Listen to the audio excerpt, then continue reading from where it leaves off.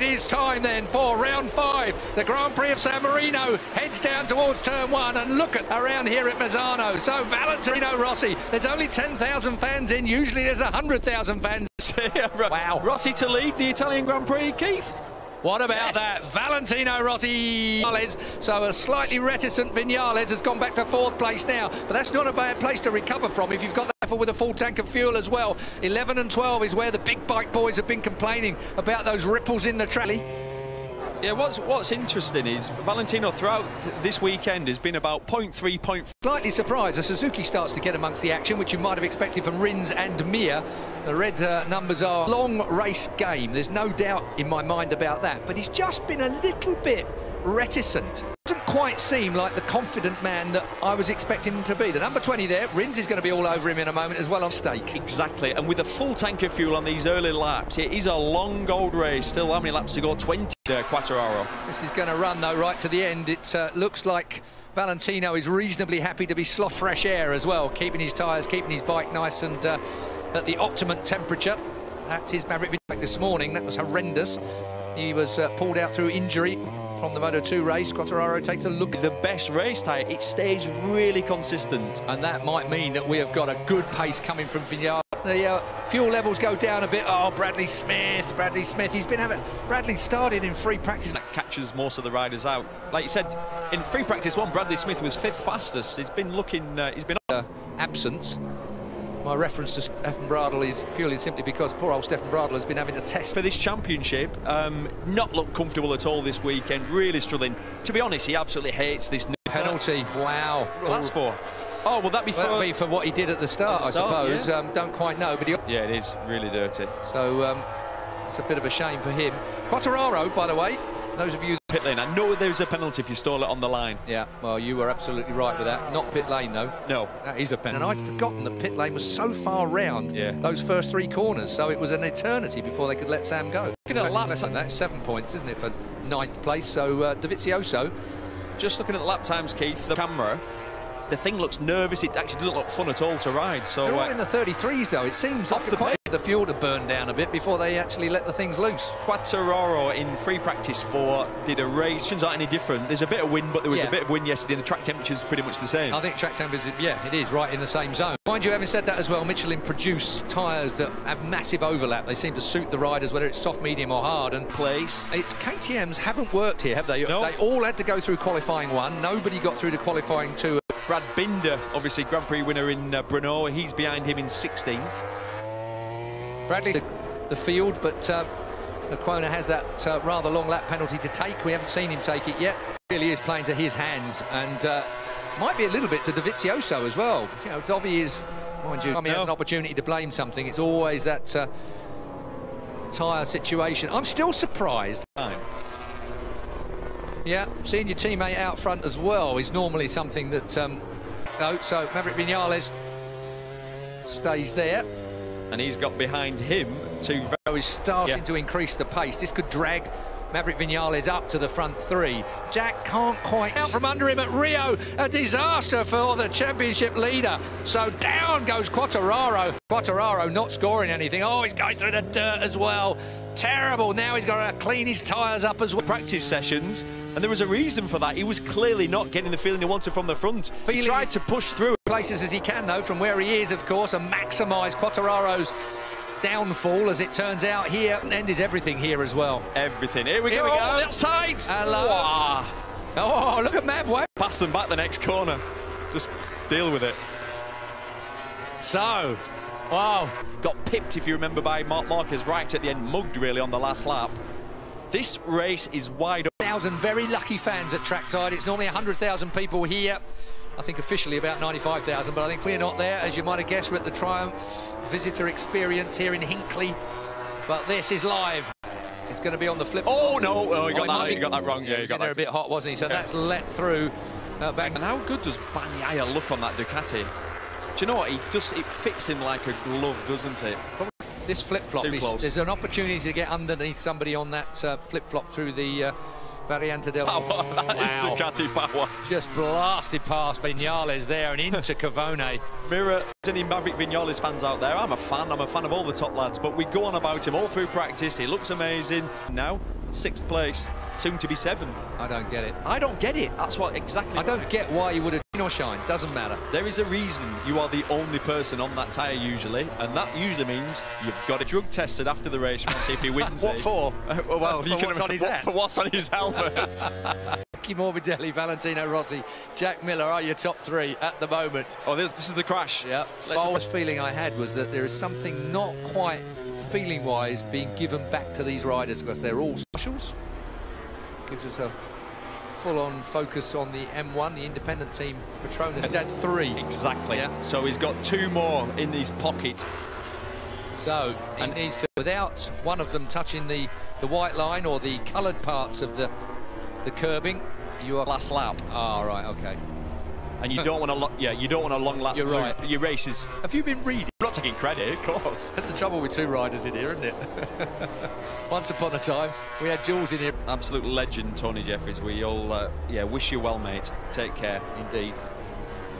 Bit of a toe, otherwise these youngsters are going to have a go at mobbing the old the goat at the end of this. And it's sort of bit. Poor Frankie's dad died when he was young, and you know what I mean. He's had it tough as Frankie, and every time. Step of the top step of, I'll get there in a minute. Morbidelli will be on the middle step of the podium because that is the top step of the podium. But Valentino Rins, if he manages to break Miller, I think Rins has got the pace to close down. Agreed. It's not a Ducati track, this. I'll tell you what, though, it goes to show you how well Bagnaia's doing. Look where he is. Yeah. I reckon Bagnaia is going to have Jack. We fairly nearly had him then. Thinking about it. They look great, don't they, the Prams? It's fun. Everyone's... Here we go. Up the inside. Bagnaia goes past Jack.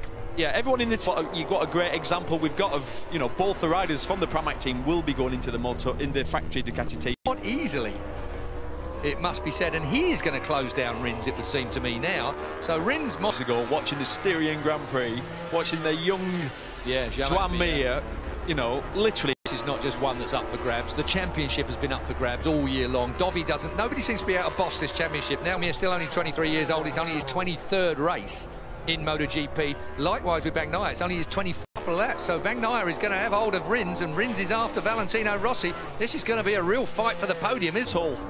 Nothing like it. I thought it was Quartararo and Viñales. It was Viñales doing what we have seen many times, sort of struggling back in 7th. Plus 0.4.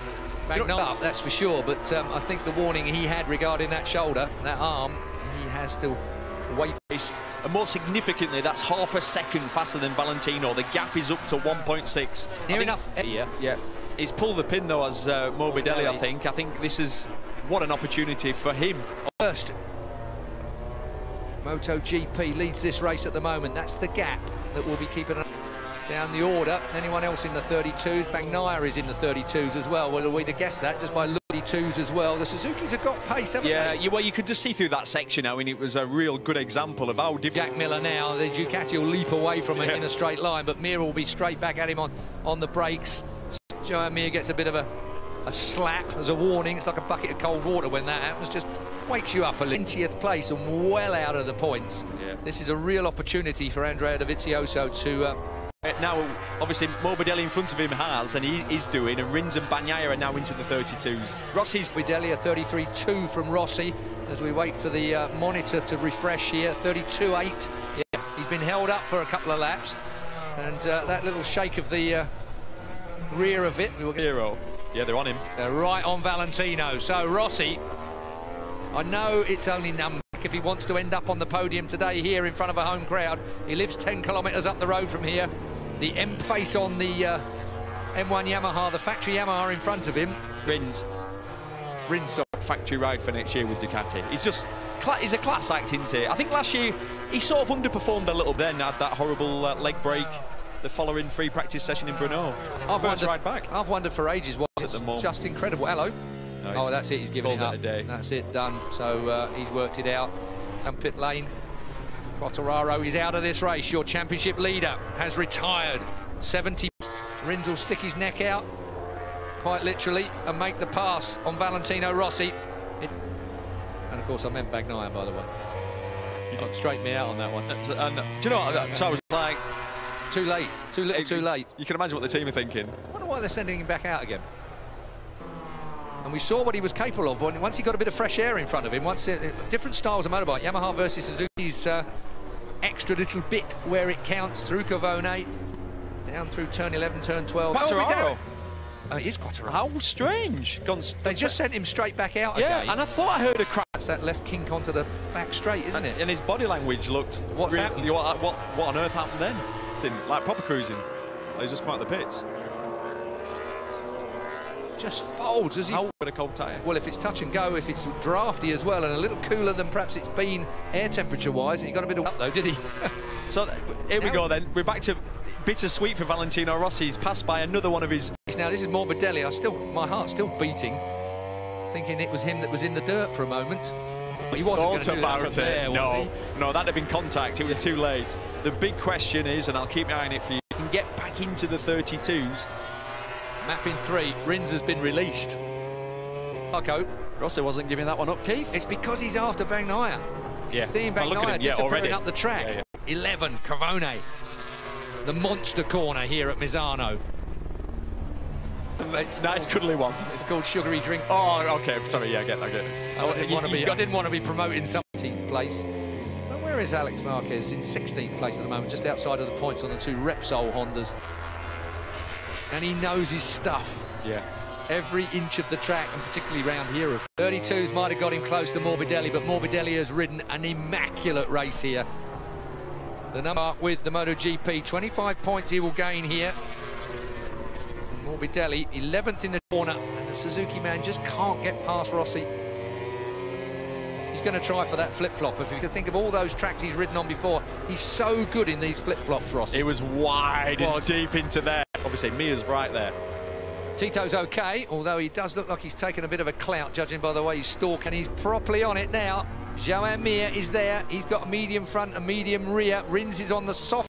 He's not getting away as much as I thought he was going to. You know, second place is still up for grabs. I think he's managing. 33-2. It's really not over, is it? But maybe Bagnaia has got a tyre situation going on here.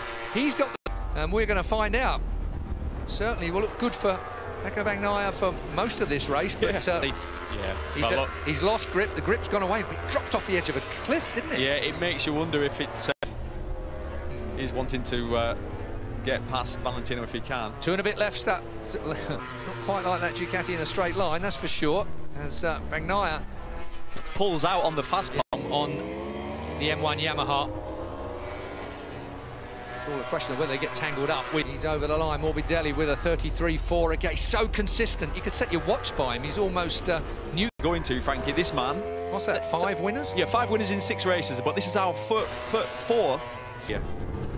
I just can't work out what's going to happen here. No, neither can I. I'm shocked into silence almost. But do you know what I mean? Yeah, no, it sounds strange. You can't. Bagnaia just leaps away from front tyre, hasn't it, for Bagnaia, because he's just not got the confidence in the corners. You need the front tyre. As soon as he gets on the fast stuff, he wins his first ever MotoGP race and joins his teammate. And there, Mia's gone through. Mir has snuck. He managed to hang on to that 3rd place. Remember, that's where he is. I don't think he's going to. You know, Mir is young enough and hard enough. That Mir had the hard rear tyre compound, so he's got a little bit left, right as it counts. Online, Joan Mir goes up into 3rd place. Will it be another weekend that Valentino Rossi has to... It's going to be Franco Morbidelli that wins his first ever MotoGP, but it's going to be Pecco Bagnaia. Bagnaia gets 2nd place, Mir gets 3rd place. What a finish that was. Valentino